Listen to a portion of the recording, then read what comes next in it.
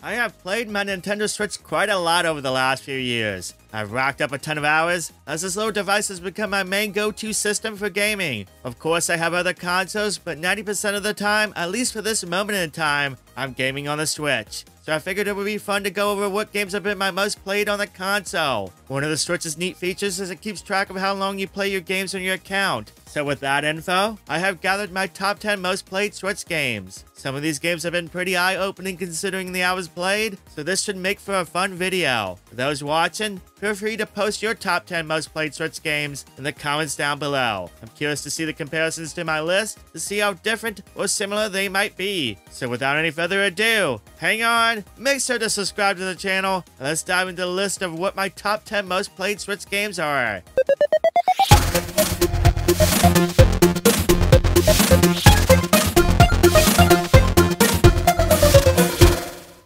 In the number 10 slot, I have a game that isn't too surprising to see among my top 10 most played games, and that is The Legend of Zelda Breath of the Wild. I mean, for many, back when the Switch first came out, it was the Switch killer app. It's my first Switch game, at least from what I remember, and it was the one I played the most early on. At the moment, my Switch says 70 hours, which for some, that might actually be quite low. There's so much to do in this game beyond the defeating of Ganon, so many nooks and crannies to explore and things to collect, that I can see people go well beyond 100 hours playing this game. It's one of my favorite Switch games, and has set the standard of what was to come for the Switch. Now, is it my favorite Zelda game? Well, I've always said depending on how I'm feeling that day, go between this or Wind Waker. What's your favorite Zelda game? Let me know in the comments.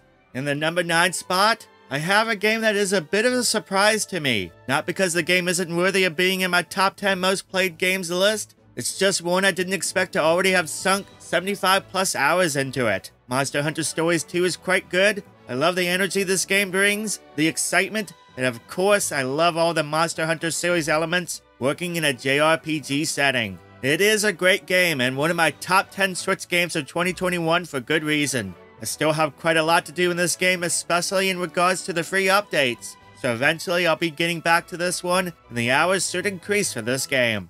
So there's a topic that I'm going to be going back to quite a bit during this video. And that very topic is that I used to stream on Twitch. My very first Switch game on Twitch was Pokemon Let's Go Eevee. I mainly did some shiny hunts and whatnot, stuff you usually expect when streaming Pokemon, so it's no surprise to see this at 80 hours played. I liked the Let's Go games. They were rather chill, different style from traditional Pokemon games, and the game itself looks rather pretty on the Switch. Of those who like Pokemon that are watching the video, would you like to see a new Let's Go game? Let me know if you would or would not want to see another one in the comments. So Shining Pearl is in my number 7 spot, huh? This is a game I do not expect to see climb that many more hours, mainly because I have everything obtainable in the game outside of a few mythicals. I mean, Shining Pearl and Brilliant Diamond are alright. They aren't bad. They do have some flaws. But I feel like this climbs so high because I was in a completionist mindset and wanting to knock this out for the next game on this list. And the next game is Pokemon Legends Arceus. This one is no surprise. I love this game. The new mechanics are a breath of fresh air and has really kept me playing this title. When I did my review a few months ago, I was already above 100 hours. Just love the catching, the shining hunting. It's a blast, and would love to see more Pokemon games in this style. At 120 plus hours, I expect this one to continue to climb in hours. So every now and then, I break this game out to chill and see if I can catch a shiny. In fact, out of all the Pokemon games on this list, this is probably the only one I'll be going back to anytime soon. Oh, and for those keeping count, yeah, that's 3 Pokemon games in a row. That is some craziness. Alright, enough with the Pokemon nonsense. Time for my number 5 slot in my most played Switch games, and that is Asphalt Legends 9. This is my number 1 most played free-to-play game on the Switch. Playtime is at 155 hours and climbing. I love racing games, especially arcade racers, and this one is actually one of the older titles on the list. It came out a while back, I want to say 2018, maybe early 2019, and this is a game that I go back to in spirits. It's a great free-to-play game. Fun to race, looks nice on the Switch, and there's always something to do in this game, which is a boon for any free-to-play game. Just be wary of those microtransactions. Some of them are bonkers, and you don't want to fall into the trap of spending lots of major money on this game. Alright, I'm gonna be sad for a moment and reminisce. Super Mario 35 was my addiction. The fact that this is no longer around is a crime. 160 hours or so in this game, it was my comfort game on the Switch. I was so good at the game, I had 270 wins before it was all done, and I could easily rack up 9, 10, 11 plus wins in a row in this game. This needs to come back. Look, Nintendo, you could monetize it. I would buy it. Many others would. Bring it back, please. I used to play this almost daily, at least for a half hour, sometimes for longer sessions, and it was always fun to play. At the number 3 spot is my number 1 game of 2021, and one I still play regularly, Monster Hunter Rise. 300 plus hours, and when the expansion comes, this is going to rise to a much higher count. Such a fantastic action multiplayer game for the Switch. I love teaming up with people and bashing some monsters. I just love the gameplay in this one. It is a much faster game than previous Monster Hunter games, and that is great. Currently, I'm helping peeps in my Discord get prepared for the expansion, so that can partly explain why the numbers are so high. Oh, and the fact I used to stream it regularly too on Twitch. Yeah, that's going to boost the numbers. With the new updates coming, I could see this easily becoming double the current playtime.